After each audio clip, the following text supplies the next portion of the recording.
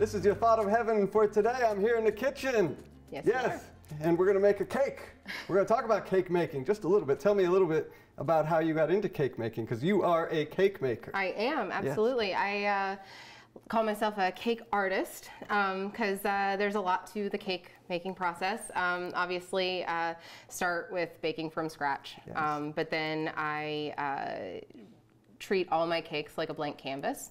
I love to just look at one and kind of like visualize. Sometimes a cake will kind of tell me what it's going to be, you know.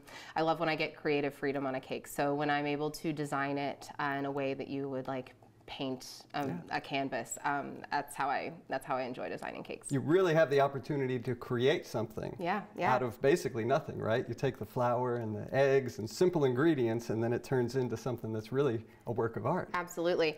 You know, I mean, everything is from scratch, from start to finish, and then when you can see that like it's just like a mess of sticks of butter and flour and eggshells and, you know, all of that from the beginning, and then what it can turn into at the end is really cool and something to be proud of. And so I really see it as a gift that you have, you know, and you've discovered this gift kind of through trial and tribulation though as well, right? Going through COVID and getting laid off from a job and kind of having time to reflect.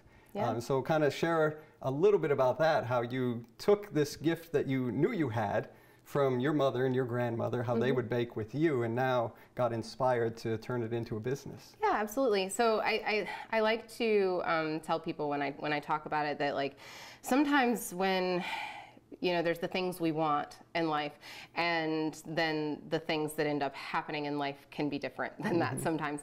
And if we end up getting the things we want, we might not end up being where we're supposed to be.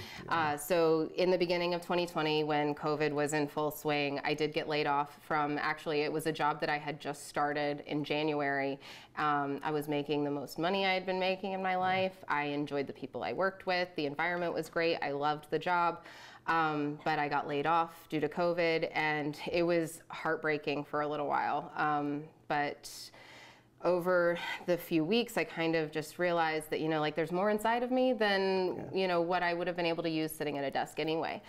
So I did. I got the idea after I did a couple of my daughter's birthday cakes, and I said, maybe I can do this for a living. Maybe I can do this full time. And what it does for me creatively is amazing. But then on the other hand, like the joy I'm able to share with others is one of my favorite parts about creating cakes and owning this business, is being able to be a part of people's special occasions and special memories. And it's a gift, absolutely. And so I think that really speaks into how we can identify the gifts, is that it's something that you do, you get to create, but then it also brings you great joy. It brings you great satisfaction. Like just like you were pointing out that you can have a career, you can be in a job, you can make a lot of money, you can do well for yourself, but you may not have that joy or that satisfaction. And so my encouragement then is for anyone who hears this is to really think about what gifts you have. Jesus gives us a parable in Matthew 25 verses 14 through 30 where it's the parable of the talents.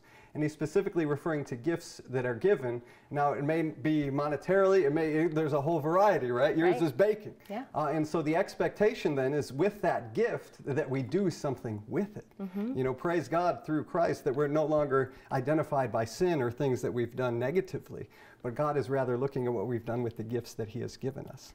And so you're doing amazing things with the gifts that you were given. And then Romans 12:6 says, use the gifts, right? So if you've been given the gift of baking, bake. Don't waste it. If you've been given the gift of using a video camera, use a video camera. And so there's just a numerous amount, infinity of gifts that are given. And so my encouragement is through the Word of God that you go out and really think about what brings me joy, what brings me satisfaction, and give yourself space to use it.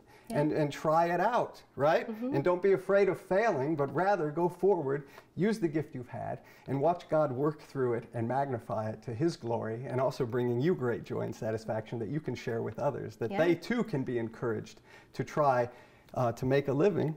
Maybe not necessarily make a living, but really be active and do something with the gift given. We could be missing out on someone else's gift. Amen. And so this is your Thought of Heaven for today. God bless you.